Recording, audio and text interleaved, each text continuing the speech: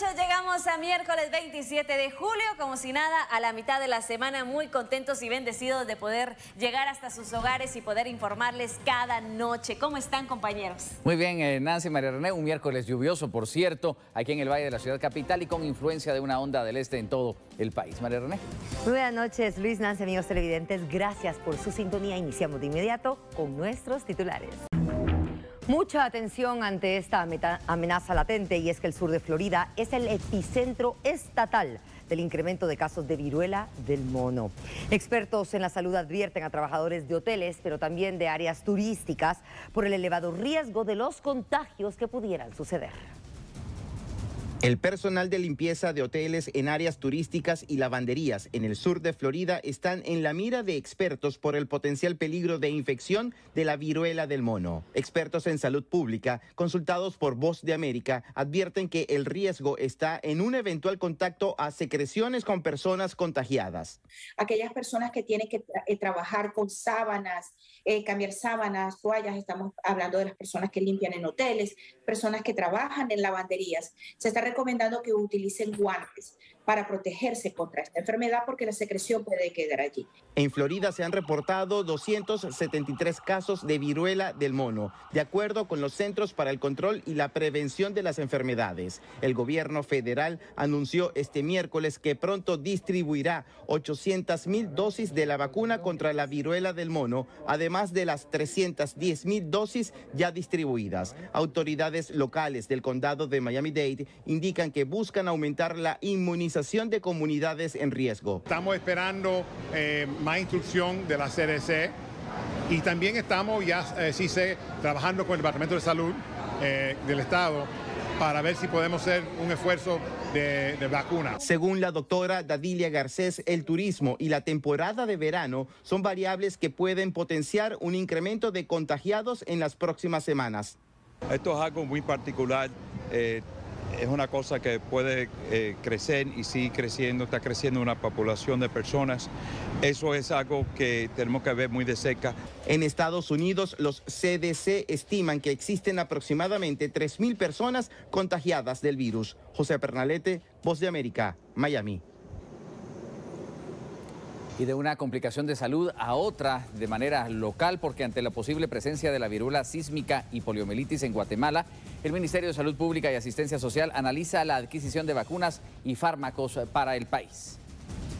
El Ministerio de Salud Pública y Asistencia Social se refirió a las alertas por el aparecimiento de nuevos casos de polio y viruela símica en países cercanos a Guatemala. De otras cosas que preocupan, por ejemplo, el aparecimiento de un caso de polio en otro país.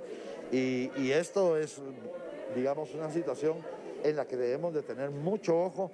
Hemos generado las alertas epidemiológicas y hacer un llamado a la población, primero, a revisar sus esquemas de vacunación. Segundo, a las medidas de higiene que son indispensables para evitar los contagios. También estar, aunque no hemos tenido todavía ningún caso, sabemos que hay una ola creciente de casos de la viruela del mono, sobre todo en Europa.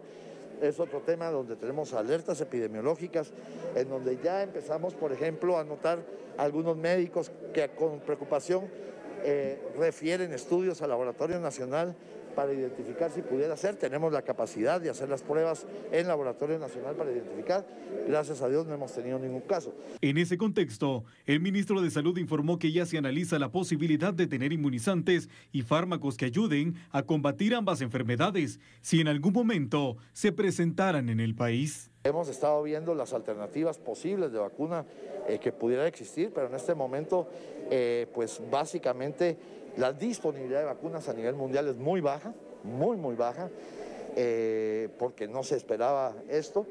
Estamos haciendo los contactos para también ver la posibilidad de disponer de la vacuna. La vacuna aquí no se usa como un proceso general a toda la población, sino que se usa para aquellas personas que fueron en contacto con un caso positivo.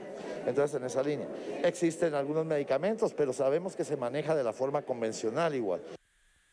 Importante tema al que le seguiremos dando el seguimiento respectivo en nuestros espacios informativos. Y más adelante, aquí en Noti7, una denuncia en video, una brutal agresión contra una mujer en jurisdicción de San Cristóbal, zona 8 de Misco. No se lo pierda, que volvemos ya con esto y con más noticias.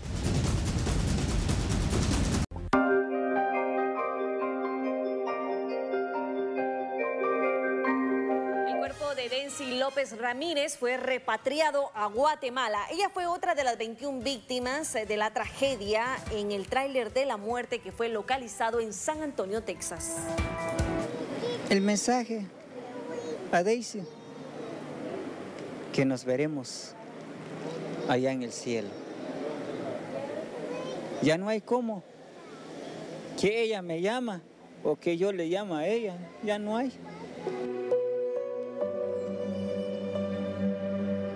Con el cielo gris y gotas de lluvia que reflejaban la tristeza de recibir a una hija, quien partió en busca del sueño americano y que en su lugar encontró la muerte. Así egresaron de las bodegas aéreas de la zona 13 los restos mortales de la compatriota Daisy López Ramírez.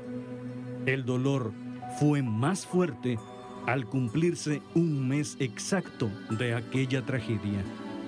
Pero ya se acercaba el día lunes, donde ya se esperaba la tragedia, donde muchos dicen tráiler de la muerte. De verdad, ya durante el 27 de junio hasta hoy, de verdad,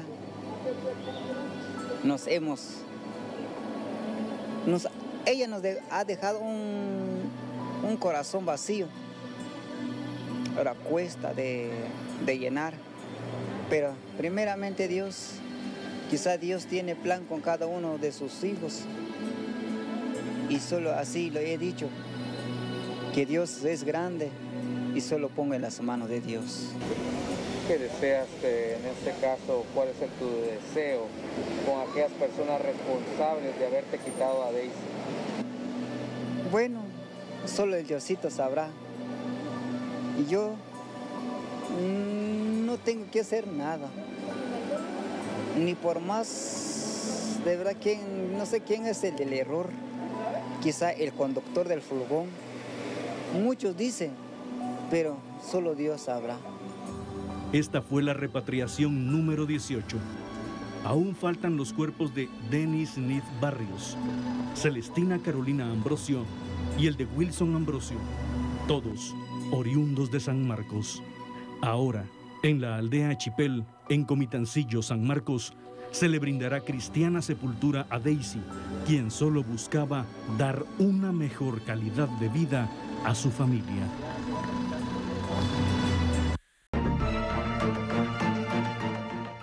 La FESI finalizó con la presentación de sus evidencias, peritos y testigos en el caso por defraudación aduanera, La Línea. El juicio inició el 17 de enero de 2022. La Fiscalía Especial contra la Impunidad del Ministerio Público acusó a 30 personas, entre ellas al exbinomio presidencial Otto Pérez Molina y Roxana Valdetti, dos exjefes de la SAT y otras personas por un supuesto fraude de 28 millones de quetzales. Según la FESI, el dinero fue captado a través de cobros ilegales hechos en 3 aduanas del país. Los importadores y comerciantes cancelaron los cobros ilegales para agilizar el ingreso de los contenedores con sus mercaderías. Este 27 de julio, en la megasala de audiencias para casos de mayor riesgo, la Fiscalía finalizó de presentar a las juezas del Tribunal B de mayor riesgo sus evidencias, 3 colaboradores eficaces, testigos y peritos. El juicio se reanudará el martes 2 de agosto. Será el turno de los abogados defensores para presentar a los testigos que declararán a favor de sus patrocinados. Las juzgadoras tienen previsto escuchar durante agosto a dichos testigos. En septiembre, el debate oral y público podría llegar a la fase final de las conclusiones. En estas, la FESI, al considerar que fue quebrantado el principio de inocencia de los acusados, pedirá que sean sentenciados a distintos años de cárcel. Y este día fueron puestos a disposición de la ciudadanía varios portales electrónicos de transparencia, uno de ellos dedicado a fiscalizar a las ONGs. Son 9 portales de transparencia del gobierno de Guatemala que se pusieron en marcha, junto con el portal de transparencia presupuestaria. Dentro de ellos se encuentra el de ONG, en el que se podrá fiscalizar las contrataciones, pagos y verificar si tienen empleados públicos, entre otros. Toda esta información aunque la ley de acceso a información obligaba a las ONGs que la hicieran pública, en la práctica ninguna ONG tiene el portal para esta información mínima. Sin embargo, como nosotros podemos cruzar las bases de datos a cargo de finanzas, ustedes pueden ver incluso el NID de las personas que forman parte de la junta directiva o el consejo. Acá van a encontrar ustedes la totalidad por ejercicio fiscal de los convenios que han firmado. En esta pestaña de rendición de cuentas está el informe de cada mes, de cada...